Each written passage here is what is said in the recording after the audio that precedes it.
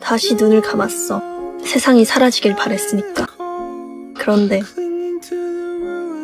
신기하게도 넌 꼭 내가 갇혀있을 때마다 나타나더라. 안녕. 자꾸 그동안 잘 지냈어? 환영이 보인다.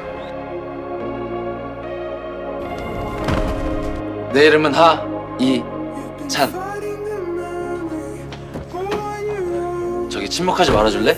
쪽팔리니까. 웃어라도 줄래? 민망하니까.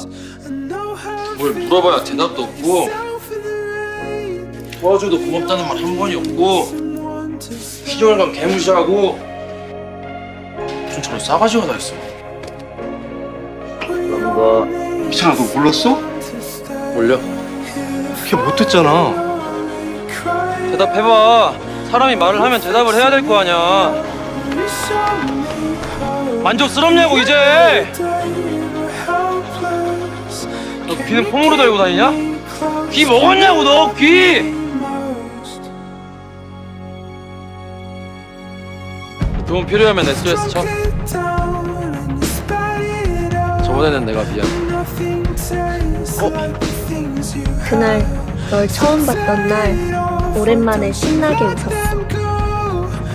널 두 번째 봤던 날 난생 처음 심장 소리를 느꼈어. 세 번째부턴 내가 널 찾아갔어. 물론 넌 몰랐겠지만 만일 그 티셔츠를 세경이한테 빌려주지 않았더라도 네 앞에 서 있는 사람은 나였을까?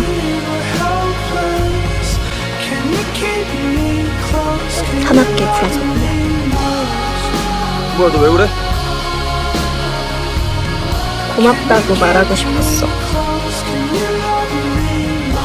나를 도와줘서, 나를 발견해줘서.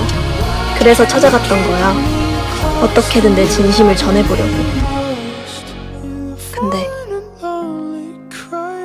이번에도 내가 늦은 것 같네.